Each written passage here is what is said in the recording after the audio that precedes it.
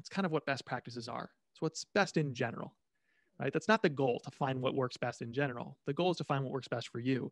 And it's really hard to do that unless you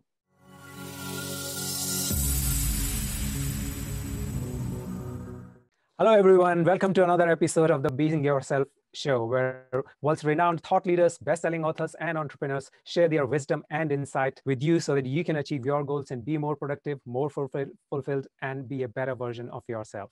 If you're new here, then do consider subscribing for your weekly dose of knowledge, inspiration, and motivation. This episode is being recorded in association with Let's Localize, an organization with a mission to foster micro contributions from communities and businesses to support schools for their need of time, skill, and money. To know more about Let's Localize, click on the card above or the link in description below.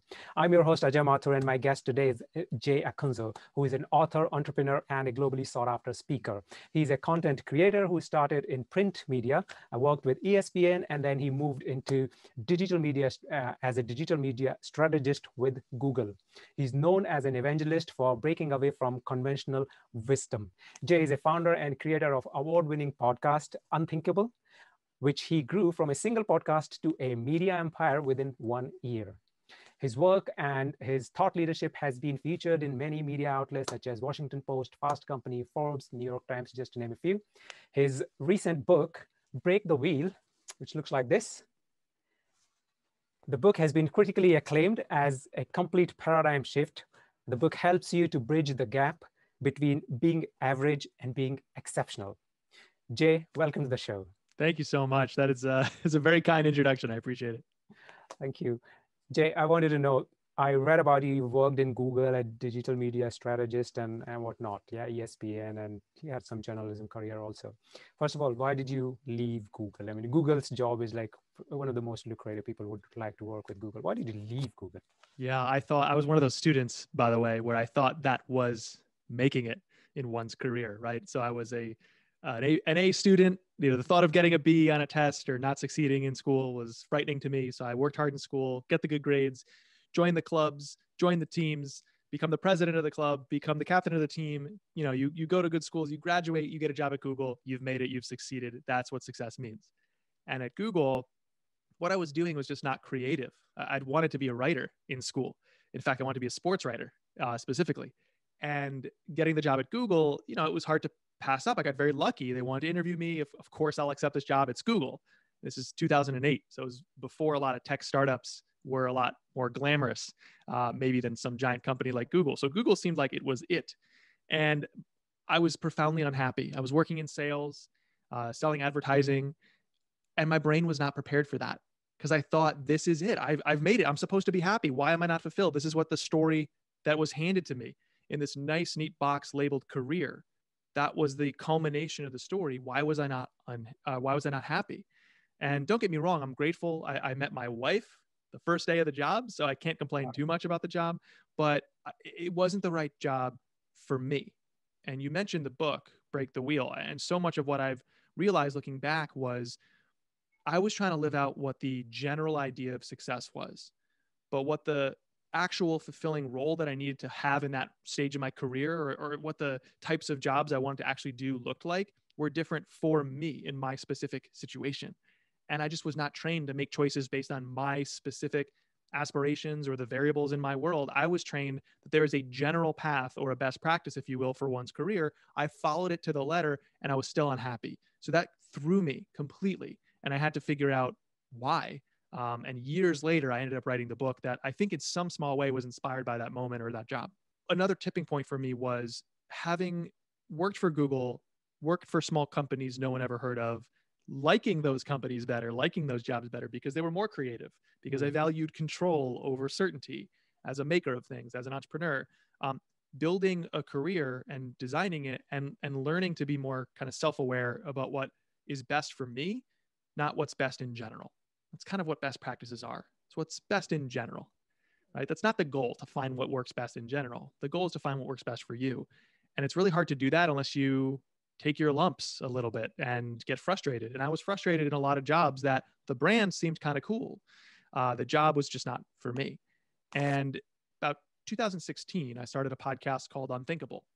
And I just started telling stories. I was just trying to learn the medium of telling stories through audio and crafting it like some of my hero stories. You know, my favorite storyteller of all time is Anthony Bourdain, how he did his travel show on TV. I wanted to do an audio version and talk not about food and culture, but about creativity and creative careers. And 2.5 years of making that show, I realized that every single person I talked to had one thing in common. They had questioned the conventional thinking, did something that seemed radical or unthinkable, per the name of the show, from the outside looking in, if all you know is the best practice. But then you talk to them, and every single person described what they did that was innovative or creative or visionary. They would describe what they did as somehow very strategic and obvious to them. And it was like, why is that the case?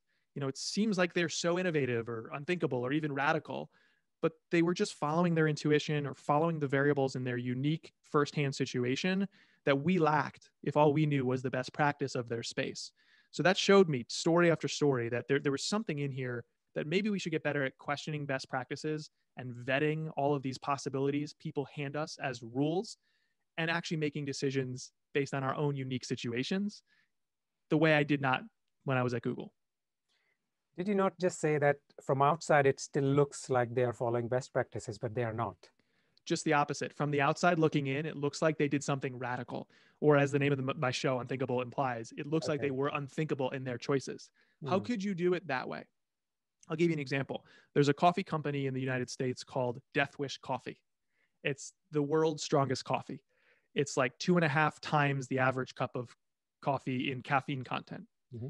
And for years, this entrepreneur, Mike Brown, was running a coffee shop that was struggling in New York. And one day, a truck driver walked into his shop and asked him for a stronger cup of coffee. And, you know, Mike poured him whatever he had on hand, and the guy left. And he thought to himself that he kept hearing that question, stronger coffee, stronger coffee, stronger coffee. Why?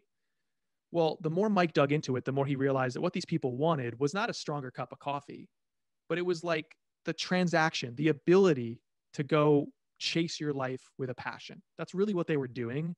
The truck driver, the entrepreneur, the artist walking in, they didn't sip their coffee sitting down next to some exposed brick like I do as a writer. These people were like, I want to inject caffeine into my veins and go chase the life I want to build, or go do something that seems hard. And so Mike started tinkering on this idea of the world's strongest coffee, and he used this type of coffee bean that most people in the coffee industry frown upon, called Robusta coffee. Well, Robusta coffee is among the more bitter types of coffee, but it's also among the more potent types of coffee. So in general, don't roast Robusta coffee. But if you think what you're doing is for this group of people who just want the transactional nature of coffee, almost like a Red Bull or a 5-Hour Energy, but in a coffee cup, use Robusta beans. Because what they're actually after is not this artisanal experience. What they're actually after is the energy, is the motivation, is what happens after you finish your coffee, which is you get to chase your dreams or live your life hard, right? So in general, you would do one thing, the best practice. It's a bean called Arabica. In the specific, in Mike's unique context, he had dug up at least one variable, and there's more that I uncovered in my research in the book, but one variable that was unique to him that he used to inform a decision that to the generalists or the experts seems unthinkable, but it wasn't for him. And you go deep into this because he started asking, then why do you like strong coffee, right? And then they said, okay, so that they can work longer. And then he asked another question and another question and another question. So eventually he was actually trying to understand the motivation of the customers, right? Why they would like to have that product, isn't it? Correct. He reasoned from first principles. You know, it's easy to say, what do you want? Strong coffee? Here's strong coffee. Well, why do you want strong coffee? And everyone assumes they know. Well, of course they want more caffeine. Of course they want more energy. That's what caffeine is for. Actually, why they want more energy is because they want to work themselves to death. They want to pursue the life they want to live before they die. They want to leave the world better before they leave it for good. All of these things, that was why they wanted coffee. And that's why people today really love Death Wish Coffee. Mike turned his business around. He doesn't just run a coffee shop anymore. He sold the shop. He runs an e-commerce business, and they're thriving even through the pandemic. You know, e-commerce obviously being a category that did. And so that's the way I think to make better decisions, is to look for first principles in your own unique situation. So whether you call this self-awareness or situational awareness, I think the way you sum this up is we're taught to try and be the expert. I actually think it's far better if you're the explorer. And the difference is, instead of trying to have all the answers to act, you act to find your answers. You ask better questions. instead of look for someone else's supposedly right answers. Mm. So so you can say that there is nothing intrinsically wrong with best practices because they kind of generalizing something at a very high level. But if you go deep into your particular requirements and keep asking questions to drill it down, then you can have kind of best of both worlds. Like you can use the best practices, but you add your experience to it to make it a best practice for you. Exactly. I think of this as contextualized decision making, almost like setting up a filter. And that filter, the shape of it is like the shape of your own unique situation with all kinds of variables. But in the book, I tried to distill it down to three core variables to investigate in the workplace. This is a book for people's careers and businesses. There's you, the person or people doing the work. There's your audience, the person or people the work is for. And then there's your resources, which is your means to make the work happen. And if you can just investigate those three things a little bit more specifically and focus on understanding them, then this decision-making filter is like, the visual would be grab a best practice or your own unique idea and try to shove it through the filter. Now, if you take a best practice that everybody is thinking about or practicing, sometimes it'll get through the filter because in your situation, the best practice makes a lot of sense. Sometimes none of it gets through, sometimes a piece of it. And what we lack in this age of information overload or advice overload is the way to vet best practices. So in the industry I came up in, marketing, everyone's like, what's the best practice? You got to be on Clubhouse. Here's how to use Clubhouse. Here's how to do this. Here's how to do that. You get shoulded to death. You should do this. You should do it this way, right? Because we're not equipped to say, actually, in my situation, only a part of that makes sense, or none of that makes sense, or yes, thank you for the advice. It totally makes sense. So the skill here is not rejecting best practices. It's learning how to see them as they really are, which is not rules. They're just possibilities. And then learning how to vet those possibilities. Because the goal is not to find best practices. It's to find the best approach for you. Exactly. How would you stop yourself from not being influenced by best practices when you probably don't have that much of experience? So somebody who is new, they will follow the rule book, right? And that's what we have been educated. Read the book. This is the question. This is the answer, right? And we work based on that kind of mentality. Right. When somebody is trying to break through in something good that they really want to achieve, and they come across the best practices, and they just feel like, oh, although I do have this idea, but it's not the best practice, so they come back. How do you tell people not to be influenced by it and do what their heart or intuition or their decision making is telling them to do? Right.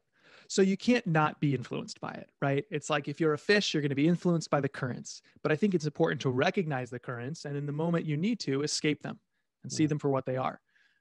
Just because everybody does it that way doesn't mean it's the right way. Just because someone says this is the best practice doesn't mean that's true. And I think that's even more dangerous to accept it all as truth in a world where basically having an internet connection, especially in the business world, seems to make somebody an expert, right? It's like you haven't actually done it, but you're good at sounding good on Twitter. So I'll obey what you say. And so we get a lot of groupthink. So I don't think you can avoid being influenced by best practices. But I do think what we can do, like I said before, is get better at pressure testing them. But to do that, we really have to understand what we're all about. And this works on the individual level and it works on the team level. And so if I'm going to write a book about questioning best practices, I can't say, and here's the best practice for questioning best practices. It's a little antithetical. So in the book, what I tried to do was articulate different types of questions we can ask to understand our own unique situations and use that as a decision-making filter. I give us 6 questions, but hopefully I construct the argument in a way you can come up with your own. One of the questions I love is, what is my aspirational anchor? So oftentimes we set goals. Goals are like, grow the blog 50%. That's actually a measure of a goal. It's a metric, right? Get the job. We talk about results when we talk about goals, but that's a byproduct or a way to measure actual goals. Actual goals sound a lot more like the change you'd like to make. And I like to term them aspirational anchors. An example from Mike Brown and Death Wish Coffee. As soon as he said to himself, I want to create the world's strongest coffee, right away he began to make better choices because he knew what he was trying to achieve. He knew the change he had to make. He knew that actually, even though the purists would reject this idea, roasting Robusta coffee makes more sense because of the caffeine content, because of my aspiration. And so often we don't have that. You can come up with shorthands. Like my shorthand for my aspirational anchor is, I'd like to be the Anthony Bourdain of the business world. I already mentioned Bourdain twice on this show. I mean, I'd like to tell stories that pull out meaning from people's seemingly day-to-day in the workplace in the way Bourdain did in travel, food, and culture. So now that I have that little handle, I can make choices like, should I do this tactic or that tactic? Well, what serves the aspiration? And so if you're thinking about how do I actually like escape a best practice, it starts by understanding what you're all about, or if you work on a team, what your team's all about. And the first variable to understand is you. So what is your aspirational anchor? Look for two different things: your intent for the future, some kind of status you'd like to exist or thing you'd like to be doing. And then more importantly, some kind of hunger you have today, some dissatisfaction. Another really great example comes from the dictionary brand of all things, Merriam-Webster. Merriam-Webster years ago was super bland in their marketing, and now they're wonderful. They have an awesome tone of voice. Their former chief digital media officer named Lisa Schneider, she saw how boring they used to be, and she said to her team, let's show the world how fun and relevant we are. Great aspirational anchor, great goal, because it combines their intent for the future. We want to be part of the conversation, of course, and the hunger or dissatisfaction with their work in that moment. We're too bland, or too predictable, we're too boring. So let's show the world how fun and relevant we are. So there's little things like that that we can do, asking questions and coming up with these concepts like the aspirational anchor that give us a picture of this nebulous idea of our context. And then we can use that stuff to take any best practice or idea and vet it against what we know to be true about our situations. What are other 5 questions, if you can give? Sure. So the first thing you're vetting is you. You're the biggest variable in your context. So first, what is your aspirational anchor? Let's take Lisa and her team over at Merriam-Webster. Let's show the world how fun and relevant we are. The second question you need to do to follow up and pressure test that is, why you? How are you uniquely situated? What is our unfair advantage? I think that's actually what I said in the book. What is your unfair advantage for reaching your aspirational anchor? For Lisa and her team, the team there is incredibly witty. They're very, very smart people, and their tone of voice is just so incredible. And Lisa saw that in their conversations internally, but externally they were boring and they automated all their social media. It was terrible. There was a disconnect. So let's show the world how fun and relevant we are. What is your aspirational anchor? And then what is your unfair advantage for reaching it? For Lisa and her team, it's the fact that they had this tone of voice and it wasn't being used. So those are the first 2 questions for you. Then you turn your attention to your audience. What is your first principle insight? Have you asked why enough? With Mike Brown, Stronger Coffee, why? Oh, they want to live a hard charging life before they die. That's what they're after, the ability to work themselves to death. Okay, so we're going to sell that. It's Death Wish Coffee. So he reached a first principle insight. But to judge whether or not he'd actually done so, the second question about your audience, who are your true believers? Have you found a small number of people who react in a big way to what you're bringing into the world? And that derails our hunts for insights, because we think, okay, maybe that's actually what they want. They want to charge hard after this life. But then we try to say, but 1 million people didn't like it. Well, that's not what you're looking for. To understand if you've reached first principles about your audience, you just want a small number of people reacting in a big way as a sign you're on the right path. And there's all these other concepts similar to that. Kevin Kelly, the founder of Wired Magazine, 1,000 True Fans is his concept. Seth Godin, smallest viable audience. You want the passionate super fans as a way to say, we don't have reach. We don't have a big movement yet. But because I'm pushing up against this specific insight about my audience that I'd like to serve, and I'm addressing it in my work for them, I have this small number of people where, yes, it's not a big reach number, but the resonance is there. It's deep. So the second variable of your context is your audience. You have to ask, what's my first principle insight about what they're after? And then, who are my true believers? Have you found a small number of people reacting in a big way? And then finally, you move on to your resources. So what are my constraints is the first question you should ask. Every study about creativity shows the same thing. You want constraints. We fight them because we don't like the ones we have, or we don't know they're there, and we bump up to an invisible wall in our work, and our boss is like, nope, just kidding, you can't do that. But what are our constraints? You actually become more creative when you know your constraints and embrace them and operate inside the box. So don't think outside the box. Sometimes you just need a different box, but you always need the walls to be clear. And then once you ask that question and answer it, what are my constraints? This timeline, this budget, this team, et cetera. Then how can we expand? That's the final question. Not from the box to the open field, but from one constrained test to another over and over again as you test and iterate your way forward. And so again, those are the 6 questions I propose in the book. But more importantly, I hope I equip people to ask their own questions to actually understand their unique situation and make better decisions accordingly. So you have to be intrinsically motivated to start. not just to start, your motivation should not die, right? Totally. Yeah. And Completely. on that topic also, you've written quite a lot. How to start in a way to make people stay for longer, as long as you want them, Right. in any product launch, or in, I think this was in reference to podcast, I believe, that you have written. But tell us more about it. How do you craft your start in order to keep the maximum retention? I think the first thing is to really embrace what this work is about. Mm. Everyone thinks it's about grabbing attention. It's not. It's about holding it. It's not about who arrives. It's about who stays. Mm. And from a technical standpoint, it's very easy to measure who arrives or how many. So you get really excited about downloads for your podcast or views for your video. But isn't it far more valuable to have 100 people who consume everything you do and tell their friends than 1,000 people who are like passersby? They saw it, they don't remember it, they don't subscribe, they don't come back, they don't tell anyone. It's a lot easier to measure the passersby. We even have a word for it on the internet: traffic, right? Traffic leaves, traffic dissipates. So you want to move traffic to an audience. An audience, the chairs are facing you and you're talking to them. Or maybe better, you want to move it to a community, which is where all the chairs are facing each other. So it's not just A to B, it's B to A and B to J and J to K. So these are the ideas that I think inform a lot of the work I like doing, where yes, it's hard to get some people to look your way. But looking your way, or awareness in marketing terms, it's not the goal. Affinity is the goal. Doing things people actually enjoy, love, things that earn trust and love over time, because that's the job. And so we're far better getting some people, rather, the right people into our corner all the way, than having a lot more people just glance at us. Because that's what everyone's in the business of doing, is like, we're kind of creating these car crashes.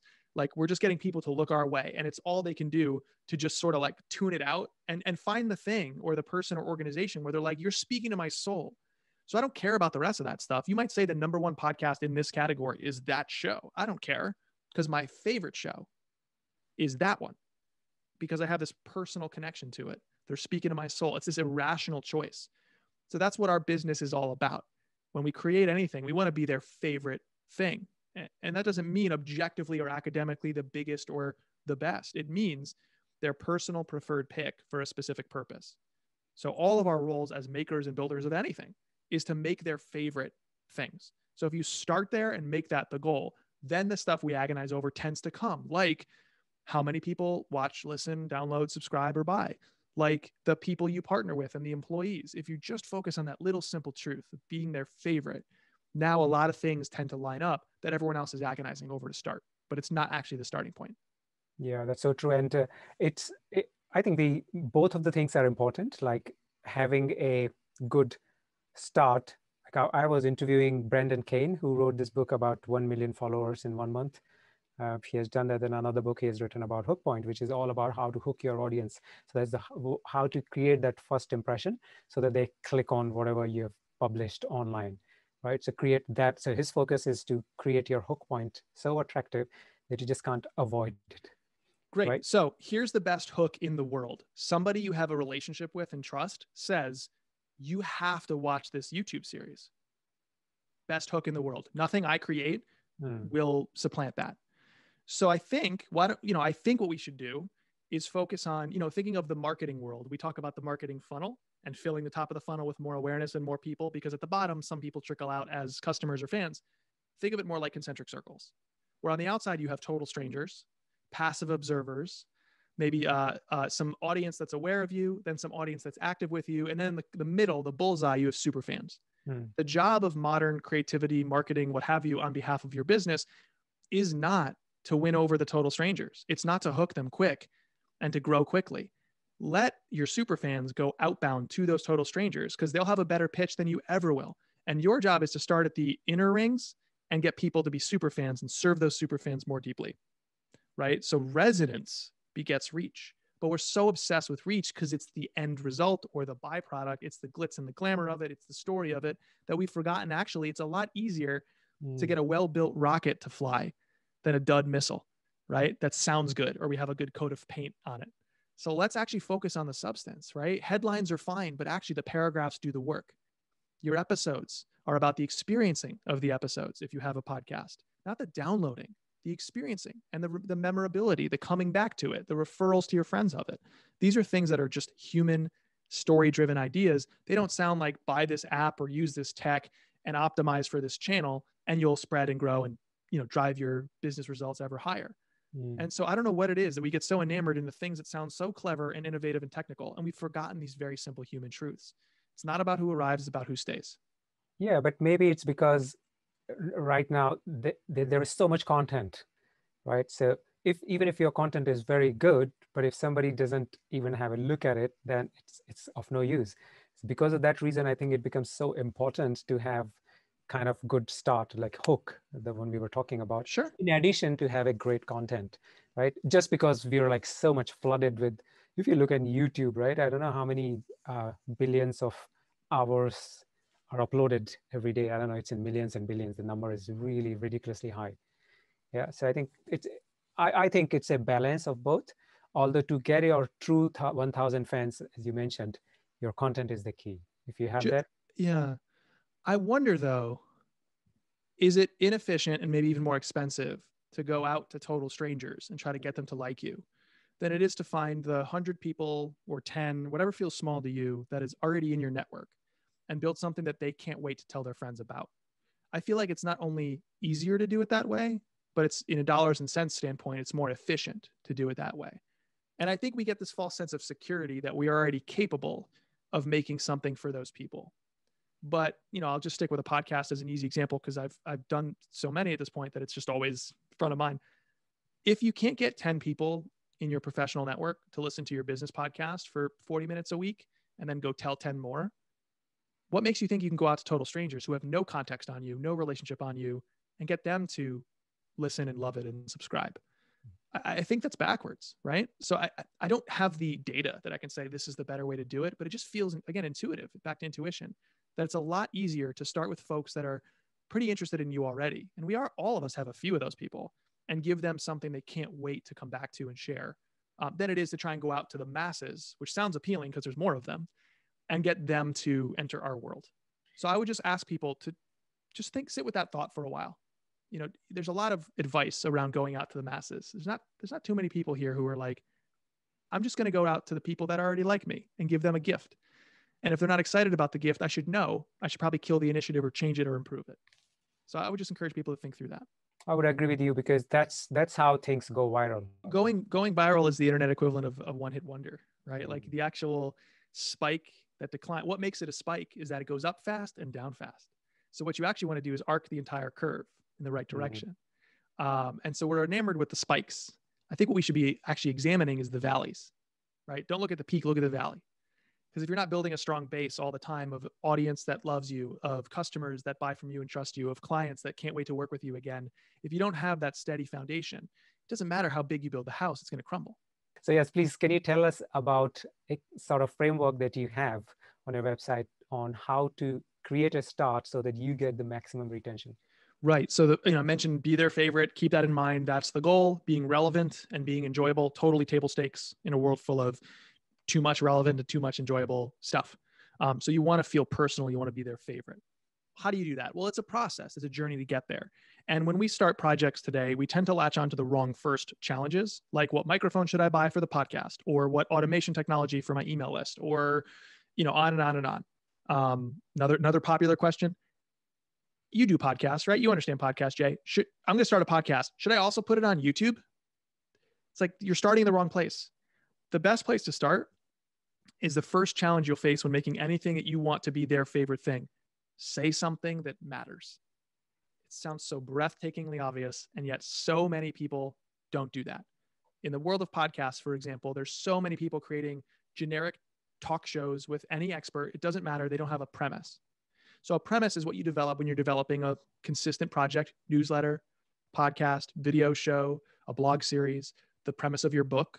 What is the premise? I don't just mean the topics, because that's where people stop. The topics plus, like you said, the hook. You actually do need some kind of unique angle, right? Is it a gimmick? You're going to make it playful and gamified when you explore these topics. That's what 3 Clips kind of has as a gimmick, right? We're going to explore podcasts. Lots of shows explore podcasts, but only our show uses this consistent gimmick. Is it a quest? It's a bit grander than a gimmick. We want to change the way people view this thing. We want to understand this topic. We don't understand it now. Join us on the journey, this quest to understand it. So topics plus the hook, what you explore plus how you explore it, combining that into this pithy, powerful premise for whatever the project is. That's how you say something that matters. And when you have a premise, you do something pretty magical for the growth of your thing. So back to us talking about results and audience and the retention of that audience, the premise is what provides motivation to subscribe, where people throw up their hands and they're like, yes, thank you. That is so for me. I can't wait to subscribe. Also, I want to bring my friends with me and my contacts with me. I want others on this journey with me too. So we skip that step. And I've started to package this when I started teaching podcasters last year, show development. And that's the first in what I'd call the showrunner's circle. But you can do this in any project, not just the show. Say something that matters. That's the premise. It provides motivation to subscribe. Then get them to the end. Inside the thing people have opted into from you, have you structured it in such a way people want to stick with it? Have you learned storytelling techniques like the use of tension or open loops? Is it a hero's journey type story? Have you adapted an actual framework into the interview? Do you have segments? How do you format your experience in such a way that you get them to the end? That provides motivation to stay. Then you have to move to a new section of the circle, the bottom half, where you really get deep with the audience, deep in audience relationships. That's where you let your personality shine, the quirks, the transparency, the vulnerability, the tone of voice. Who you are comes through more forcefully. And fourth and finally, reinvent the experience, because stagnation kills all creativity, all projects that run consistently. You have to find little wrinkles to inject into the show. A new segment here, a new way of introducing somebody, new themes for each season of your show, insert the different cold open for your newsletter or what have you.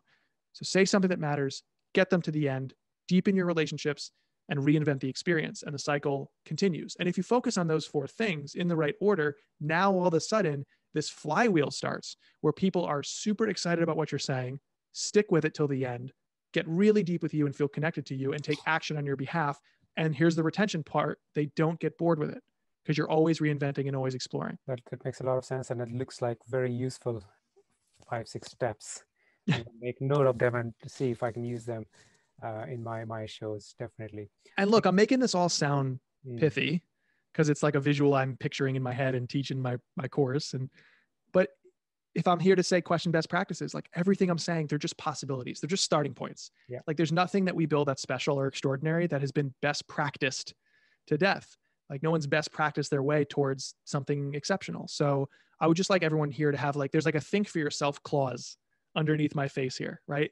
These are starting points. These are possibilities. Find ways to do it in ways that feel authentic to you and your situation. Thank you for sharing that, Jay. And it's going to be really useful. And I can think of many more questions, but in the interest of time, I'll ask you. Maybe we'll have more interviews in future on some drilling down on one particular topic. Sure. The one question that I ask all my guests, which is, what according to you are the top 3 skills that everybody needs in order to be happy and successful and fulfilled, but schools are not teaching? I was the poster child for this. Is the fear of not having the right answer. And this goes back to my book, right? The fear of not having the right answer. We're not told how truly to problem solve when there actually is no individual correct answer. You can't really test your way forward. You can't say, yes, you got it correct. We need to learn how to wade into the gray areas and understand nuance. So that's one thing. I would also say that we aren't teaching empathy enough. We're not understanding how to get into someone else's shoes. And we're getting so polarized in general. Thanks to, in large part, the algorithms that we play on, the bubbles that we're in information-wise, that, I'm shocked by the people I know who are academically brilliant, who are professionally successful, who refuse to say to themselves, I might not agree with you, but I'd like to understand you. Because either I can then change your mind or at least combat the evils you're doing in the world, or see that you're not just 100% this monolithic evil or one way. So I think we need to be teaching empathy. And if I can be very specific in one way, I think the third thing might be just personal finance, just how to be an adult and run your life successfully. Why in God's name did I learn calculus and trigonometry? Like here comes another year where I'm not going to use any of that. And I get it. Some fields you do. Great. Learn it as a graduate level or undergrad course. Why did I learn it in high school instead of how to balance my checkbook, how to get a job, how to interview, how to handle my own business and run my career and my personal finances? What are we doing? So that's a very specific focused one. That's a pet rock of mine. When I started thinking about this question, right? Three things. I never thought anybody would talk about finances. And I can't tell you, this is one of the top from I've spoken to 35, 36 different people now. And many of them have told that, students should be taught finances and accounting and how to manage your money, etc. It was a surprise to me, but yeah. I'm incredibly lucky. Mm, I was born in the northeast of the US in the 80s to two loving parents who are still together, white, straight, male, upper middle class family. I had the door slightly open for me. And my hard work was to push through that door with mm, everything I have. I'm still pushing today. Some people are born and they have a lock on that door, or 7 locks and a guard dog and chain link fence in front of them. Like, we don't start in the same place. So I have my parents, and I can say to them, I did quite often, I'm 24 living on my own for the first time. Here's an obvious question you figured out. And they'd be like, here's an obvious answer. Well, I know school needs to adapt beyond question answer. Like, there's already bad bottled up in education because all we're doing is teaching things with the correct answer. But personal finance and that kind of stuff, it feels like it's perfectly suited for the existing education system because there are some answers, mm. right? So my parents were able to give them to me. Not everyone's so lucky, right? Also, I shouldn't have maybe learned it at 24, but 18. So I do think it makes total sense. I don't know what we're doing. So now that you have written a book, you kind of podcast expert now, and you're a sought after speaker. What next? Let's say this is going to be a bit of kind of interview question. Where can I see Jay in 5 years' time? I love that question. I don't think I've ever actually been asked that question before, which as an interviewer, I always appreciate. The more I do this work, the more I realize that there's two types of content. There's an analogy from a blog post that someone sent me from early internet when blogging was just wonderful and it was a thing and it wasn't over corporatized. It was someone's like basically diary about writing. And this author said there's two types of content. They used a financial analogy: stock and flow. So flow is like your social media content, jumping on new trends, your, kind of daily drip by drip stuff. And there's stock. And that's the stuff that the bigger bets that you invest now and you hold and you wait. I want to be doing more stock. I want to be doing things that you don't hear from me for 5 months. And then I release the next book, the next documentary series. I find myself in this wonderful position that I'm super grateful for, that I've made a lot of shows and I've published a lot of stuff and I've worked out these creative muscles. And I want to add to my list of no's, my list of rejections. Like I need to start pushing again. The pandemic caused me to settle. My speaking business came crashing down. I started doing online education and moving to digital products, courses, memberships, that kind of stuff. And I'm grateful for those things. And I'm learning a lot. And I hope they work. But on top of those, the reason I'm doing those is I just want to tell more ambitious stories that mean a lot to people in the workplace. Because when you look around the business world, you get two types of content, mostly. Business content that is about the trends and like the same 5 to 10 brands just talked about ad nauseum, or career advice that's pretty vapid. And all of that sits on top of this like disgusting underlayer of the hucksters and the spammers trying to sell you their get rich quick schemes, or even some well-meaning people that kind of do a flavor of that. Well, I want to push all that aside and bring into this world of business and work, which is so meaningful to so many of us, the types of stories that Bourdain told, the types of immersive human to human things that you can lose yourself in because they're so great to just witness and immerse yourself in, but also change you and help you in some ways. And so in 5 years, I hope that a larger percent of my work is me focused on those things, the bigger things, the more ambitious things, but most importantly, the things that actually make a difference. Because I think that's the one goal we all share, right? It's not to like drive leads, not to do this or that or get that job. It's to make stuff or build a career that makes a difference. And so that's what I want to be doing in 5 years. I'm doing it in my own way now, I hope, but there's so much more I want to try in the future. And it all comes back to story. Thank you for sharing that, and all the best. Sure. Thanks. Right. So how can people reach you finally? The best place to reach me is just my website, jayacunzo.com. Okay, great. So thank you, Jay. It was really interesting conversation with you.